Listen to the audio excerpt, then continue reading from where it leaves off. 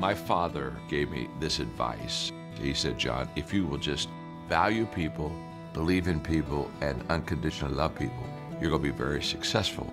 And so I'm always asking myself, how can I add value to people? My parents were the examples of the values they taught. We weren't wealthy, didn't have a lot of money, but we had an incredible home life. My father was a great encourager of people. His long-distance mentor was Norman Vincent Peale.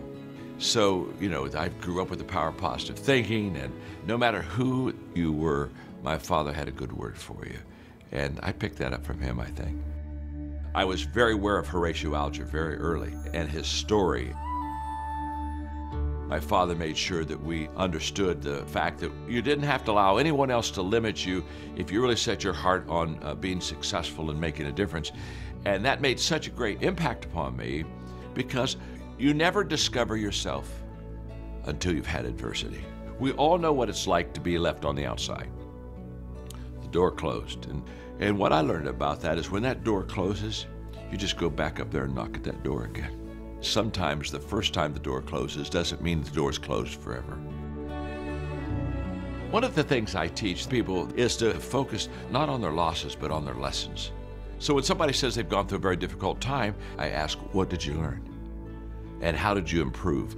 How did that failure make you better? And what I've discovered is that those, again, who get back up are the ones who learned a lesson from it. You can tell what kind of a person you are by the kind of people you hang around with.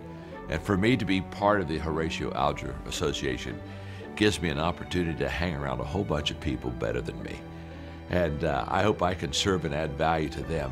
But I do know I'm in tall timber. And it's just going to make me a better person.